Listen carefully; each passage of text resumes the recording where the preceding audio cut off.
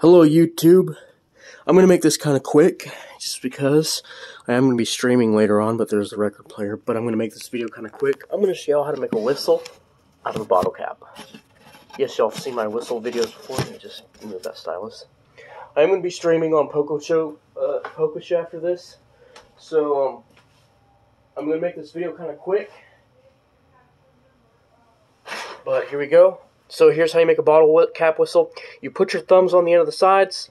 We'll make sure that you have a nice even gap. Then when you do that, make sure you put these parts of your thumbs close together to where it puts air through. Then put the cap to your mouth. And there you have it. There is my bottle cap whistle. Thanks for watching, and more to come later.